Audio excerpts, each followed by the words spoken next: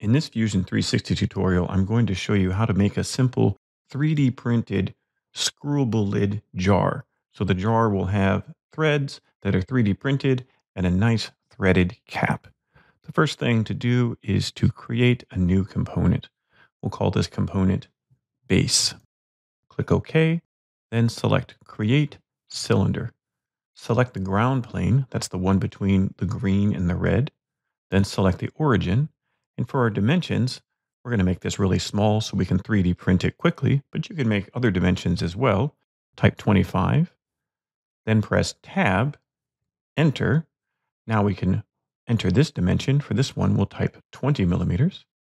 And now we have the base of our jar. We're going to go ahead and create one more cylinder for the threads. Create cylinder. Select the top area here, then the center. Drag this out and type 20, enter. And then we'll just go up, let's say 5 to 7. I'm going to say 5 for now. The next thing we need to do is shell this out. If you look under the modify command, this little box right here is shell. If I select that and then select the top here, I can type in a wall thickness of 2. Now the cylinder is hollowed out. So we have a jar, but we want to kind of do a couple things to make this easier to 3D print. The first thing to do is to fix this overhang. You can't see it now, but on the inside of this jar, it's flat. In order to see that, select Inspect, Section Analysis, and then we can select any plane. So we can select this plane here or any of the other ones, and then press OK. If you orbit around, you can see that this is not going to work. To fix that, go to Modify, Chamfer. Select this top edge, then type 2.5 because that's half of 5 millimeters. So type in 2.5 there. Then we can do one more chamfer for the bottom to make it a little stronger. So go Modify, Chamfer, select this line, and we can just do 2.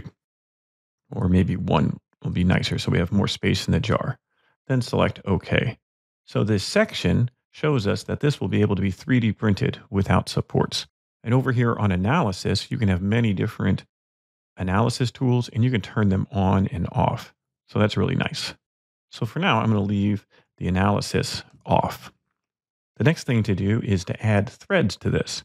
In order to do that, we'll select Create Thread. If I select this face, it'll give me an option to make threads, and I'll press OK. Notice that these are just image threads. They're not actually a physical model. We can change that by right-clicking in the design timeline, editing the feature, and selecting modeled. If we do this, we'll notice that sometimes the threads will get cut into the piece. So this is a good use of the analysis tool. I can click on the view cube to the side, and then we can decide what size we want. Right here in the class of thread, if I change this to 4G, 6G, that'll have a little bit more tolerance for 3D printing. And we definitely want to use the biggest thread pitch we possibly can. So I think I'm going to leave it at M20 2.5 and press OK. But there's one thing we need to do. If you notice that this top edge is really sharp, I'm going to turn off the analysis. We want that to kind of be tapered in. But if I go to Modify Chamfer, there's nothing I can click here. I have another video showing how to add lead-in to threads. But if you forget to do it, all you need to do is on the design timeline, roll your playhead back before the threads, then go Modify Chamfer, select this outside edge. We can type 1 millimeter for right now, then press OK. Then go forward in the playhead. Now there's no chamfer, but if I move this forward after the threads, Fusion remembers where that is, and then that will go down and be chamfered just like that. So now I can edit this chamfer to be bigger or smaller, however I need. And then it'll be reflected in that thread profile. So that's a little trick to get Fusion to be able to have a lead-in on the threads. So I think the base is just about done. Probably the last thing we want to do is add a chamfer to these edges. So click chamfer, this edge, and this edge, and then 0.5 millimeters. So now that looks really great, and we can put all kinds of cool stuff in it. Remember, this is only 25 millimeters in diameter. So it's pretty small, but it gets the point across of how to model any size jar. The next thing to do is select the top level component. Currently, it's unsaved. So, a pretty good idea to save your project right now. And then, with the top level component selected, remember, make sure this dot isn't selected. We want the top level component. Click Create, New Component, and label it Lid. Remember that the top of this jar is 20 millimeters. Good idea to take notes when you're making models, but we happen to remember that. So the first operation we're going to do is construct an offset plane. So right here under construction, offset plane. And then what we want to do is select the bottom plane. And it can be hard to select. Of course, you can turn off the base and then select it. But you can also select through by clicking and holding and then selecting the XY plane. And then the distance we want to offset is 20 millimeters. Now we will create a cylinder. And where will we create it? Not down here, but on this offset plane. Then on the origin, diameter will be 25. And we want it to go above the threads. So we definitely need to go above 5. So you can click on the side view, drag this up. 5 would be right there. So you need at least 2 more. I think going up to 8 is probably a good idea. Make sure this says new body.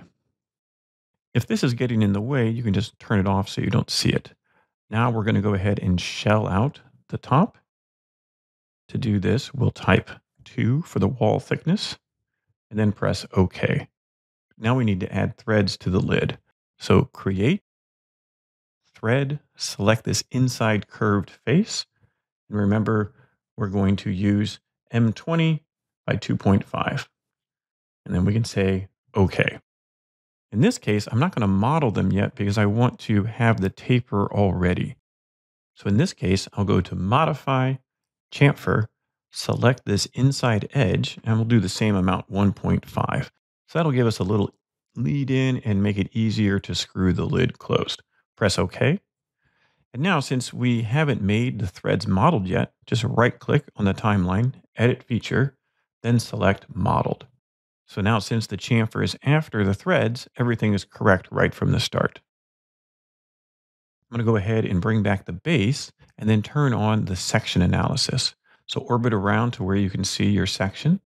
We have this nice intersection of the lid and the base for the threads. Since it's 3D printing and there's not the best tolerances, I'm going to show you how you can move these threads to add a little bit more space so they work better for 3D printing. First, let's go ahead and add a chamfer on the outside of this lid. I'm going to turn off the analysis, click Modify Chamfer, and I want to click this edge and the bottom edge of the lid, and we'll type 0.5 millimeters. That'll just make it a little bit nicer to grab onto. So now let's go ahead and fix the threads so they have a better chance of 3D printing correctly. So again, turn on the analysis, and I'm going to hide the base. We don't want to do this to the base because you notice there's not a lot of material right here because it's open. We have a lot more material on the lid, so we're going to make the threads on the lid a bit smaller. So hide the base. So we have a bit more space. We need to offset faces. So go to Modify, Offset Face. First, we'll select this outer face. Then we'll select this inner face. So those are the two edges. So this inner edge and this outer edge. And then we need to either select the top or the bottom, but not both. Because otherwise, if you select the top and the bottom, it'll distort the shape of the threads. And what we need to do is have it go in a negative direction. See this arrow right here? If I type 1, notice that the threads get bigger. So we don't want that. So we want negative 0.15.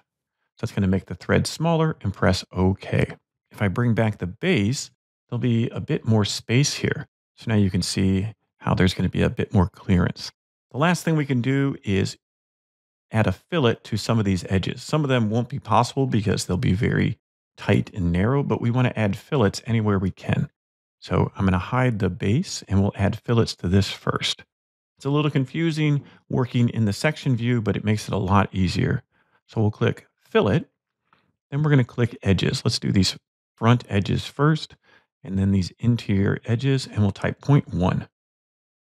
So now that gives a nice rounded edge, and you can press the control or command key to add selections. So if I add this selection, notice it gives me an error. So we'll have to do that one separate or leave it alone.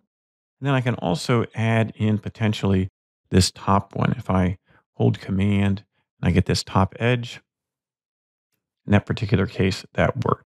So I'm going to say OK. Now that just rounds out those pieces.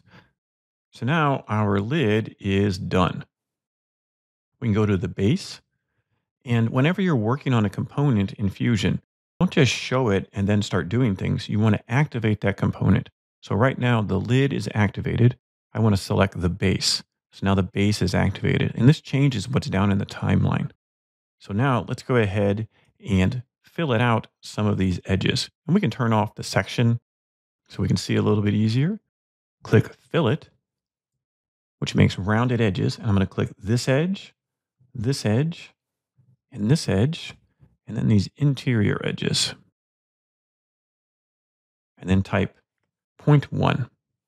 And if it rounded them all out, we're good to go. So then you can look for any other sharp edges, hold the command or control key.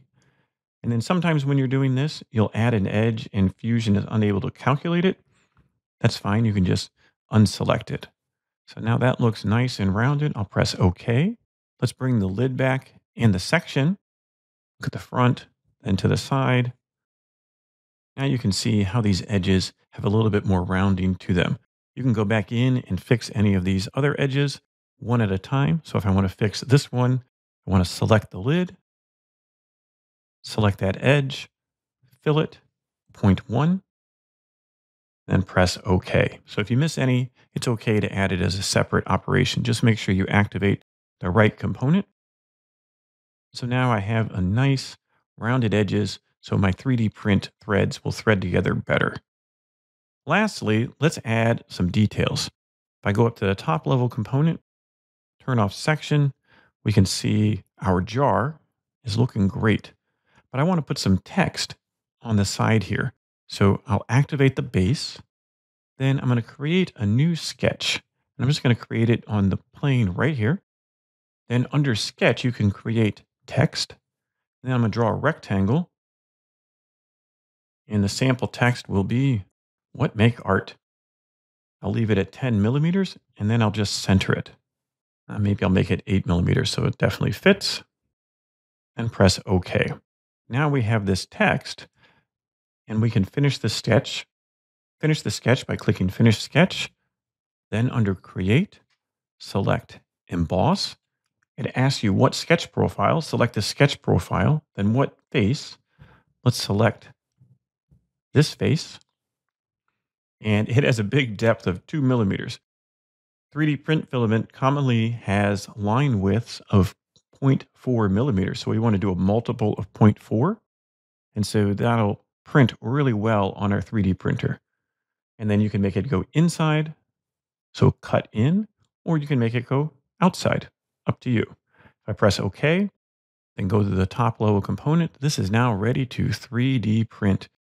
Hopefully you are able to create a threaded jar for 3D printing in Fusion 360. Happy 3D modeling.